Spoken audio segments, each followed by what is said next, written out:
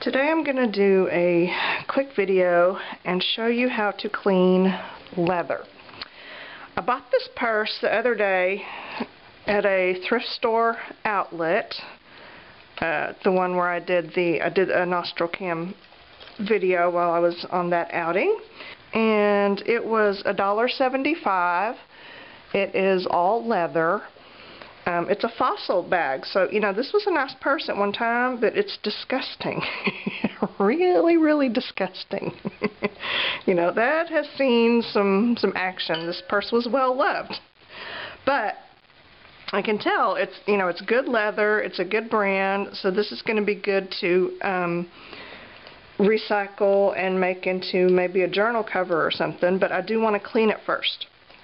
I started playing with some different ways to clean leather and came up with one that's actually working really well and thought I would share it. I did it on this bottom panel. You can see this is what the whole bottom looked like when I bought the purse, and this side I cleaned. It's not perfect. It will never be perfect. You know, this is not a suggestion on how to clean your good leather jacket or your good boots or whatever. You know, this is how to clean leather that you're going to repurpose. Because it's, you know, it is going to kind of wear on the leather a little bit. It's probably not really good for the leather, but you can get it clean, definitely clean enough to use for something. And I did half of the bag over here, and you can see a significant difference in the way it originally was over here, and this is the section that I cleaned. So I will show you how to do that. But before I do that, I am going to go ahead and start taking the bag apart, just because it's going to be easier to clean if I can lay it out flat. So I'm going to do that, and I usually take these apart with I start with a seam ripper, and I also have a pair of scissors on hand, and I rip out the lining. I just start ripping all the seams. At first I decide which seams I don't want to rip. I don't want to rip this one, because if I want to make this a book cover, you know, I might be able to use it kind of like that. So the seams that I want to rip are going to be this one and this one on both ends. I'll undo these seams, get rid of that, and of course all the lining. So let me do that so that I can flatten this out, and then I'll show you how I got it this clean. Okay, I'm about halfway done, and I've turned the purse wrong side out. This is the outside of the purse.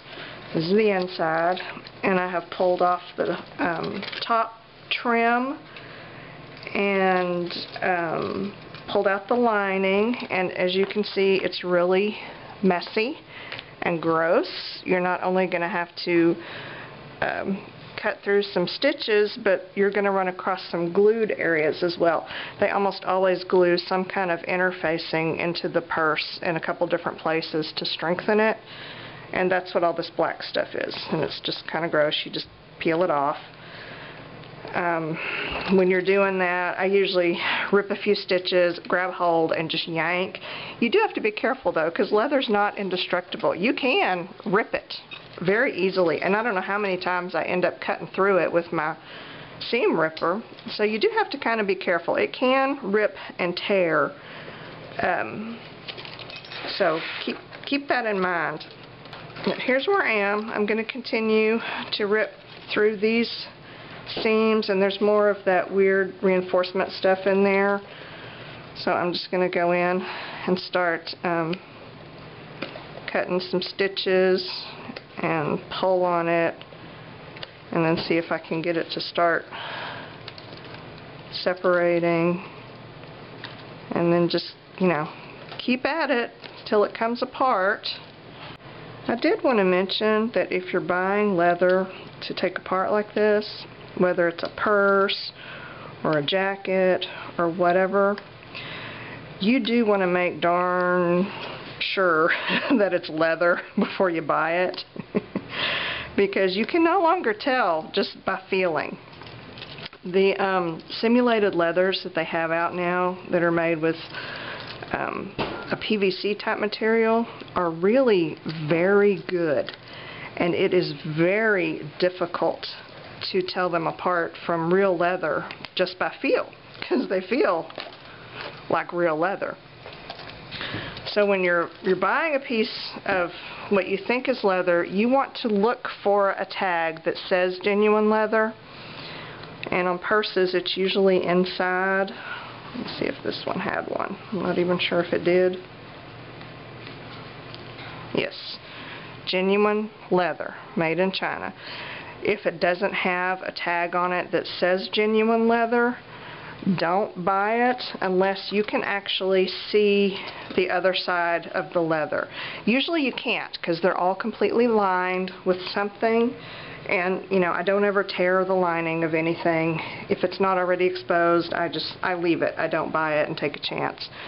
But if the lining is torn and you can see the other side and you can see that it's leather, then you're good. Otherwise, just be really cautious, because it's really hard to tell now. Sometimes I can tell by smell, because you know, you can smell leather has that leather odor to it. But I'm really not that excited about sticking my nose inside a thrift store purse. You know, it would have to be a really awesome purse that I'm just desperate to know for sure before I will stick my nose in it. But sometimes you can tell that way if you're, you know, really good at identifying that leather smell. That is one way. But yeah, if it's important to you to have real leather, make sure that the item you're buying has a tag that says that it's real leather, or make sure that you can see the back of the piece to verify that it is indeed leather, because that simulated stuff is pretty darn good nowadays. Okay, here's what's left of my purse, and sometimes I will keep some of the parts that I take off. Sometimes I won't, just depends on if I think I can use them. Sometimes the zippers are good, and occasionally I'll get some decorative hardware pieces that I'll keep. This one had a little key on it that says Fossil, and I'm gonna keep that. And these two side panels, I don't think I'm gonna keep. I mean, they are a little bit awesome. I don't know. If I can get these rings off, I might keep these. Maybe. But these rings are hard to get off. I bent them enough to get the handle off. What did I do with the handle? Did I throw the handle away? Oh dear. I think I did, and I meant to keep it. Let me go take it out of the trash. Got it. So if the handle or the strap is structurally sound, I usually keep it. And then, you know, whatever pieces or bits of hardware that I think I can use. I'll just have to debate about those. I don't know. For now, let me show you how to clean this stuff. What I have found that works well is Murphy's oil soap.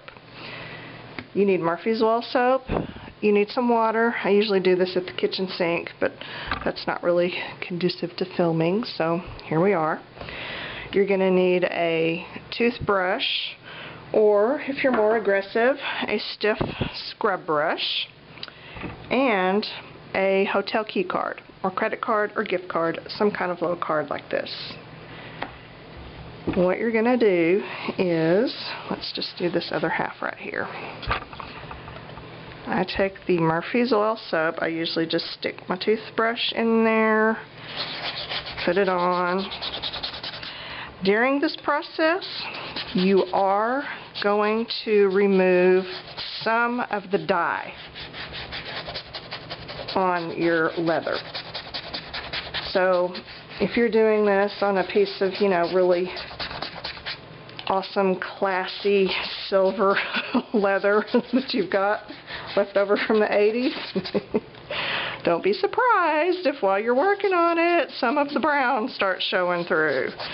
And that can happen with leather of any color that's cows don't come in. So yeah, if cows don't come in the color of your leather, you might not get the best results. Just be aware.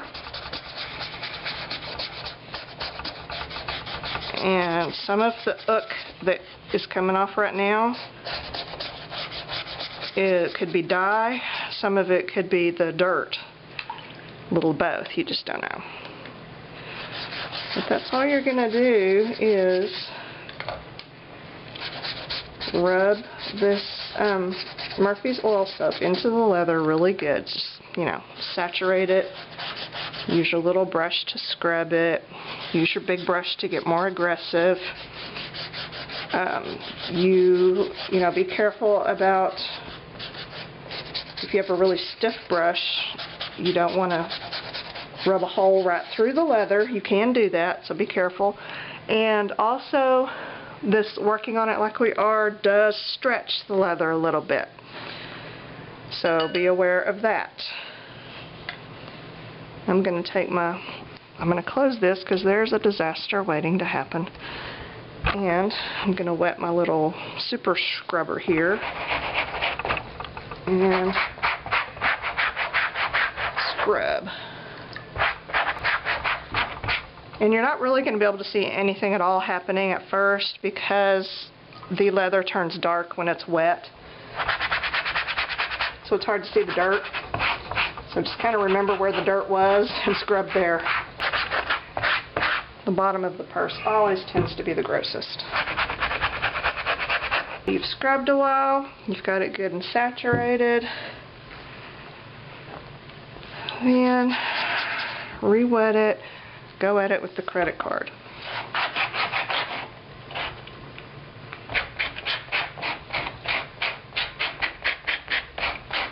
This is really what's going to pull most of that dirt out, and you can actually kind of see it happening while you're working.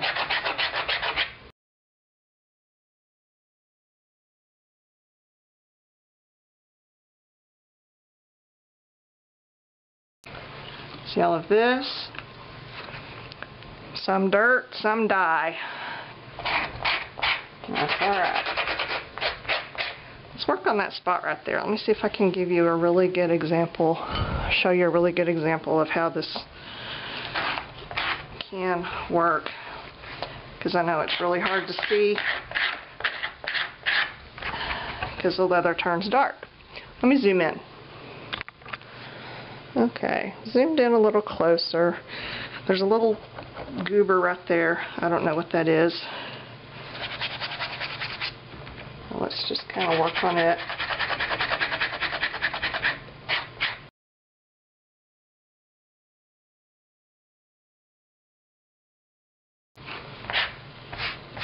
Can you see?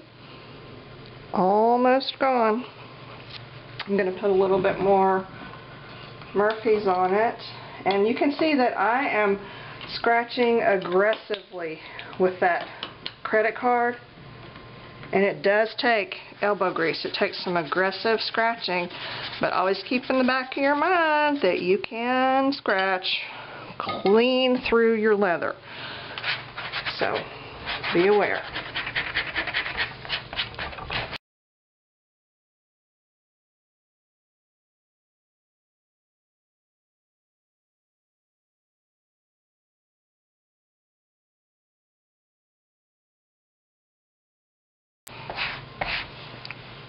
Okay, I think that little teardrop shaped goober is mostly gone. I can still see a little bit lighter, but I'm not going to know for sure what's gone and what's not until I finish scraping on this and rinse it off. So I'm going to keep doing that, and it's going to take me some time, and I'm probably going to have to do this at least twice because, you know, like I said, you can't really see what you got till you rinse it. So that was ink right there. Can you see the ink line? I don't know how this does on ink because I've not tackled that before, but let's just see.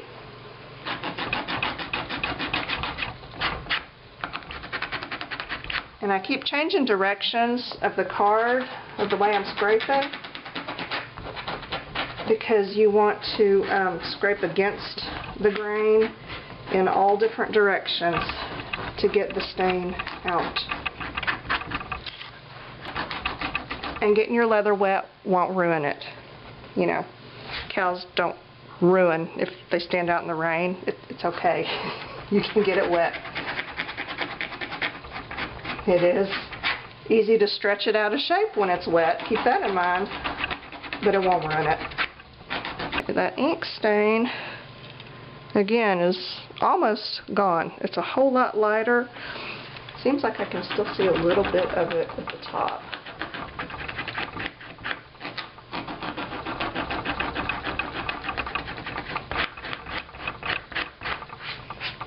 Yeah, that's looking much better. This dark area along here, most of this will come off, and usually the leather on the bottom of the purse, you know, I mean, it's been through a lot. It has, you know, gets thrown around, it slides across stuff. This one looks like it's been abandoned under more than one bar stool at one time or another. I don't know. So don't expect too much from it. But you can get it cleaner than it was, that's for sure. And when leather gets dirty and worn, it tends to get kind of shiny like this. You can see how it's turned kind of dark and shiny, which can be actually kind of a cool distressed look, but that's just a little bit more, not really distressed than I want it, just a little bit more gross than I want it. I don't mind this shiny worn thing, but I want to make sure that it's clean. See, this is the top side of the strap, which is not nearly as bad. So yeah, I'm going to clean that. But what you're going to end up with is still going to be distressed leather. It's just not going to be disgusting distressed leather. It'll be clean distressed leather. And that's okay.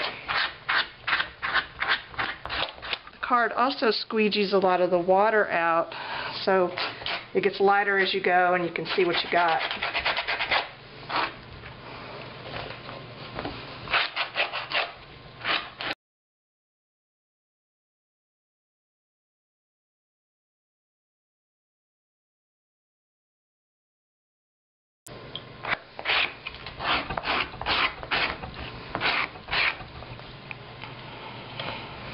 Okay, I think that's good for our first go at it.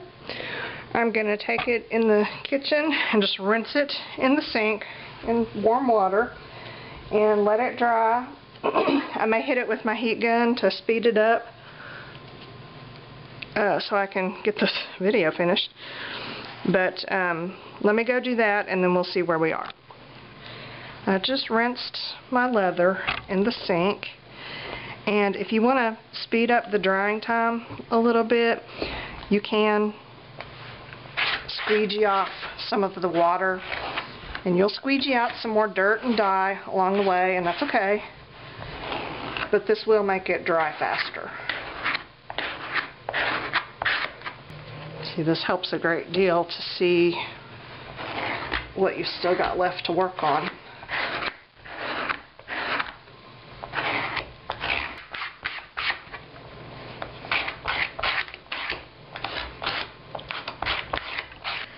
My leather is now clean and dry, as you can see, and I think it really turned out great.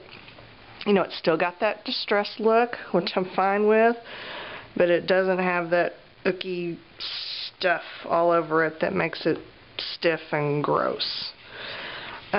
Most of the stains came out. There were a couple over here that I really scrubbed hard on, and I can't find them now. There, I think, was one here and one here. There was some ink up here. That might be a faint outline of the ink, I'm not sure. But anyway, most of the stains that I scrubbed on came out, and I'm really happy with it. When you get all of the icky worn, built up stuff off of there. The leather is really, really soft. And I'm still working on the strap, which has proved to be a little bit harder than I thought. Yeah, it was bad. I mean, you know, bad. Let me zoom in so you can see this. Okay, this is the strap. This is the worn part that's turned all dark. And I've tried to scrape it with the credit card, and it just really wasn't doing much. So I decided to bring out the big guns, and I took it out in the garage and hit it with the sanding drum on my Dremel, and that worked great. It got all of that yucky stuff off of there, and you can see how hard, how stiff this is. It doesn't really want to bend because of all this stuff on it. And now it's just back to its natural, soft self. If you do use your Dremel or, you know, a piece of sandpaper or an emery board, that'll work too. Just be really careful because you are removing some of the leather grain. I would never use my Dremel on something like this because it will just sand right through it. But that is an option for these more difficult, thick, heavy pieces like this. You can just get after it with a sanding block or some power tools, and it works great. So there you have it. That is how you can buy some really cheap, gross leather and clean it up well enough to use. You know, it still has a distressed finish, but it's clean and soft and ready to go for a book cover or whatever you want to use it for. So that is your tip o' the day. The end.